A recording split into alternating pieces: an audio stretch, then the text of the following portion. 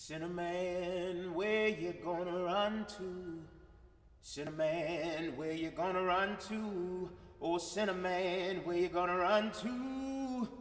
All on that day, you're gonna run to the rock and say, please hide me, you'll run to the rock.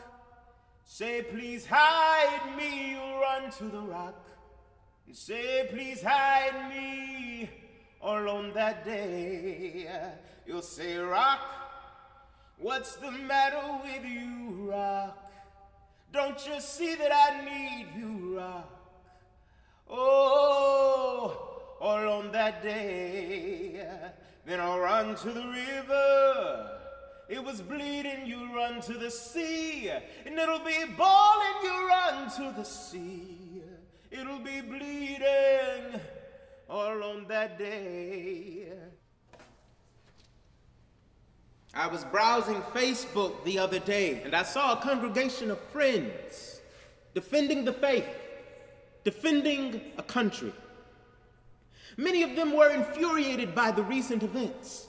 Now, when I say recent events, most of you think of the people who have been killed, the riots, the protests, the ongoing acts of oppression. But those friends understood the recent events to mean looting, speaking negatively about the president, and the oh so dangerous Black Lives Matter movement, in which Negroes and Negro lovers are ready to burn this sucker down. As I riffled through the baneful commentary, I was overcome with outrage. You see, those same friends possess a courage that is all too comfortable, all too easy, and it is the perfect example of privilege. Digital courage. With such courage, you can log off anytime you want. And it doesn't have to be real to you because you don't have to be there.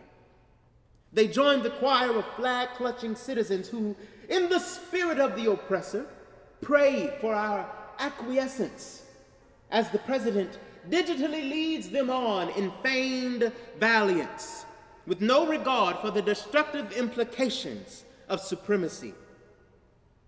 I have been admonished by these citizens, claiming that violence is not the way, and that as an artist, I should be quick to help my people understand. Well, I would like to pose a question to those friends, rhetorical in essence. How much peaceful do you want us to be? Ah, but you don't want us to be peaceful, do you? You want to put us in our places. You want to keep us silent and groveling at your economic feet. And you expect me to be the time-honored overseer. Well, to that, I say, stop stating the obvious and using that as an excuse to invalidate the emotional state of Black people. We know the riots are trouble. But being Black and unheard in America is frustrating.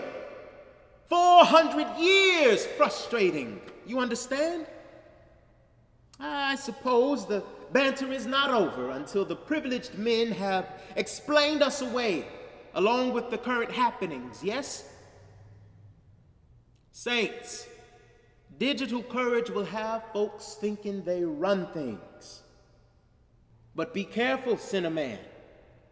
Your tongue is touching on places, deep and mysterious places of the African diaspora, which you could never begin to understand. And if you're sick of hearing about it, make a change, or keep America in her sick room. Those rioters are tearing up the streets. That is abundantly clear. But it is you who have blood on your hands. You who have witnessed the ugly, ugly face of racism and classism in your own communities, your own workplaces and families. And I do suppose in this instant a mirror is harder to hold. You who have built a presence on social media and use it to rant and to play the patriotic victim. You who begin statements with, "This country was built," or, "As Christians." You who make excuses for blatant supremacy every single day. Many are looking to us artists for something beautiful, for something concrete, something to move us all forward with clear hearts and minds. But I have no pretty words to espouse modern-day lynching and a fully enabled system of racism. I have no words to put out the fires. But if I am a bastion to some young man or woman following in my footsteps, then I offer this statement in fiery indignation. Black and brown people, true allies across the color spectrum, be heard. And may God continue to allow fate to deal mightily with the hand of the oppressor.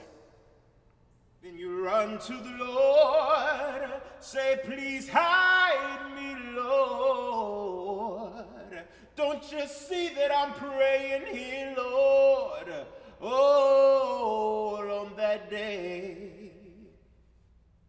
Then the Lord said, "You ought to have been praying," the Lord said. "You ought to have been loving your fellow man," the Lord said. "You ought to have been caring all on that day."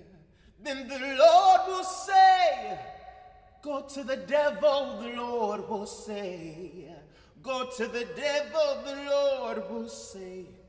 "Go to the devil all on that day." Then we'll cry, "Power, power, Lord, power, power, Lord, power, power, Lord, power, power, Lord."